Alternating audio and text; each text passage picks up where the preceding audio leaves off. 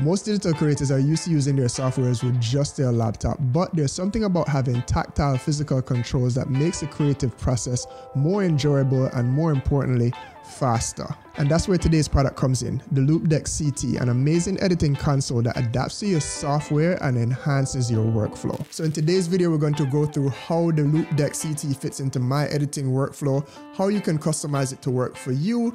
Then we'll walk through some real world examples and then answer the ultimate question, does this really speed up your workflow? Let's get into it. So if you've never heard of the Loupedeck CT before, it's a premium editing console that works with a bunch of different software, from Final Cut Pro to Premiere to DaVinci Resolve, Lightroom, Photoshop, Ableton Live, which is like an audio editing software, a bunch of different streaming platforms. It even works to navigate just your basic stuff in Mac OS. And then it even does much more than what I just mentioned, because they have this thing called Loupedeck Marketplace, which is essentially like an app store where you can go and download profiles for other software as well. For me personally, I'm going to be showcasing how I use it in Final Cut Pro for things like editing and color grading. Now you can tell this is a really premium product. The build quality actually feels really good. And another key plus is that it is so small and lightweight that this is something that you can travel with once it is that you get used to it, because you could just pick it up and it will fit into almost any camera bag. So in terms of the way the Loupedeck CT is set up, the features are set up in this way here. I just opened up Final Cut Pro because that's again what I primarily shoot in here. As you can see here, you have 3 knobs along each side. Each of these knobs have 2 functions where you could press, and then you can also turn to do a particular action, and all of those are fully mapped there. Then in the middle right here, all of these are touchscreen and you could swipe. So if I come into editing here, you could swipe across those to get different options, and all of this is customizable there as well. If I come back out here, I'll press that to come back to the main screen. In Final Cut Pro, it's set up there, just basic for your editing, color and audio there. And then the star of the show right here is going to be the scrub wheel / jog wheel there. You have it here, and the cool part about this is that you have the functions of the wheel right here, but then you can also customize it to where you could do different things. So if I swipe in the middle here, it brings me to like press play, record. If I swipe over, it gives me a mouse pad. If I swipe back over to this function, which is the one I primarily use, you can also tap in the top and in the bottom there to fine tune how fast you want the jog wheel to work when it is that you're scrubbing through things. Now, to be honest with you, when Loupedeck reached out to me and asked me if I wanted to review this unit, I was a little bit skeptical because I already have my hotkeys in Final Cut Pro that I use religiously there. But I can say after using it for a couple of weeks, it really does help to speed up the workflow. The key point to that is that you do need to customize it to your particular likes there. And then once you have that, the fact that you have everything here just at the touch of a hand makes things easy and speeds up the workflow in terms of not having to press like multiple different keystrokes. So let me actually go into some of the small customizations that I made to fit my workflow, and then we'll jump into some of the real world examples. So one of the first things I wanted to change here in this little box right here, it comes stock where if you press it, it would select the blade tool, but then you'd still have to press it on the mouse pad there, and I just want it to blade at playhead. So if I come in the Final Cut Pro box here and I say blade at playhead, I could just drag and drop that onto there. The other thing that was important to me is when it is that I am selecting clips in Final Cut Pro, you'd come up here and this is the screen that you're in, and while it could drop at the actual playheads, but that's not what I want. What I want to do is drop it at the end of the timeline, no matter where the timeline is there. The shortcut key for that is E. So if I come back into the Loupedeck thing here, we can create custom action keyboard shortcut. We're gonna say append to end, and then if I come in here, it's going to say letters, and I want to do the letter E. If I save that, you see it pops up on here, and now it is right here on this button. And now if I come in and out, if I just press this button right here, it drops that there at the end of my timeline there for me, which is perfect. So those are little customizations that you need to go ahead and make. And as I mentioned there, you need to figure out the way it is that you edit. Let me show you how that all kind of fits together here. So this is an edit that I've been working on. Again, I can use the scrub wheel here to fine tune and scrub. I like that there. I will do 4 to select my in, and then I'll use a scrub wheel. That looks good. I will use 5 to select my out, and as I mentioned, I will just drop that onto the timeline. This kind of looks good in that movement. And 4, scrub, 5, drop. Actually, let's come back to the start of the timeline. Let's get some drone footage going in there.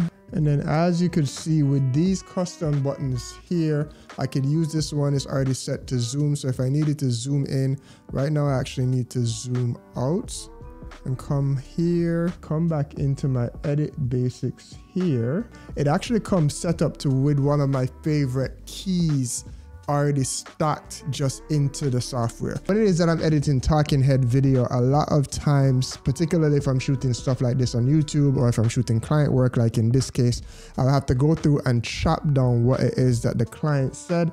This is where this thing comes in very useful. So if I come in here, what I'm gonna do is this is where we start talking. Let's say that I could just chop that down to the end, and then if I'm listening here, what will happen is we might have a piece here. I don't need that, so I could blade that, and then I want to cut out some of that. I can use this to zoom in a bit, and then if we come here, this is all stuff that we don't necessarily need. I want to stop here.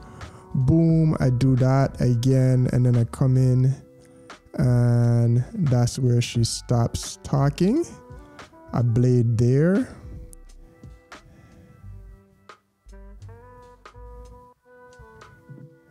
And then this is where she's about to start back talking. And then, like I said, if I need to scrub with the wheel here, I could scrub faster. And then as she starts talking there, I can go back to the 1 frame and boom, cut to start. We're good to go. And then go back 10 frames. Zoom in a little bit there. I need up to about right here. Blade again. So I want to pick back up. So you get the feel for it. I can go through, and then again, with the hotkeys, it just makes it so much easier rather than having to Command B and Option bracket. It's just 1 stroke, 2 stroke, 1 stroke, 2 stroke. Instead of having to Command plus right to zoom in, it's boom, boom, and we're good there. Once you get the feel of it, and particularly when you start working with 2 hands, because like for here on the scrub wheel, this is good for some movements and fine tuning. If I want to go really fast, I just do that. But then I have both hands working at the same time and stuff becomes really faster. You start to move in a different pace for your workflow there. All right, next up, let's go into the color grading tab and show you how you could use this to optimize your color grading process as well. All right, this is a shot that we have here. So come in here, if I press 2, it brings me into my color grading tab. It immediately brings me into some things here. It says global, as you could see here on the wheel.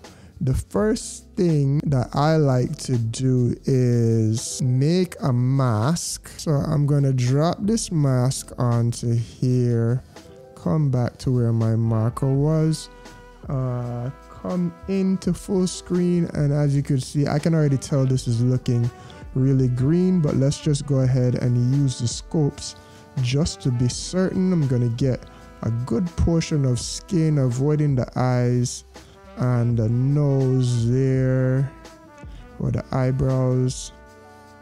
That should be good. Boom, to exit full screen. And yes, as you can see, this is way too much over onto the green side. Let's go into the color wheels here, and I could just shift my tint, which you could see on these controls. I have a tint slider here. If I move it up there, you can see that my line has come back to the flesh. Let's go back to the draw mask, but you could see how much that changed it there, and that's just using my dial. So I pull up these scopes here. I want to go ahead and add some contrast into this frame here. So the cool part is here, if I want to add some contrast, you see I have a contrast dial here.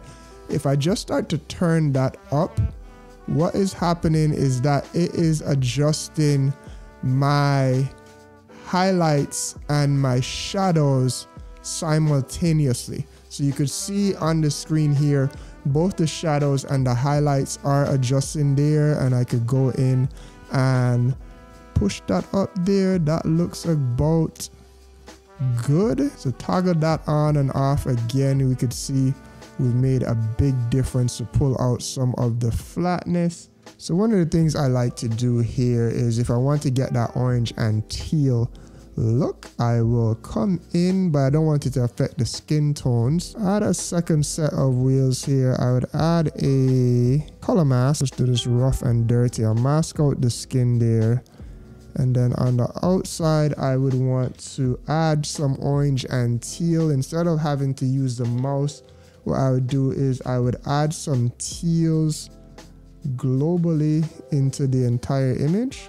Can add some teal into the image like that there. Come back out here. Global sat, I would like to pull that down. It's looking a little bit too saturated there. That actually looks good. And then let's come back over here. Color wheels. My temperature is looking a little bit too warm, so I can come in here and kind of cool it off a bit. We're kind of just doing this by eye, and we're getting a bit of a cooler image there. And like I said, you could fine tune these things really well with this here, and that gives you an idea on how you would color grade using the tools here. And then I just want to show you a quick mention there. If I pull up Photoshop, you could see it automatically pulls up Photoshop there. If I am in Safari, it automatically pulls up the Safari page, and you could use the scroll wheel to scrub audio effects in your software, all that there. There's so much more that you could do with it. This was a sponsored piece by Loupedeck. They did reach out to me. However, all the opinions are still my own, and I really think once you take the time to set this thing up properly, it is a great look for you. Links will be down below if you want to go ahead and check one out or purchase one. Click the links in the bio, hit the subscribe button and the notification button, and I will see you in the next video. Big up yourself. Peace.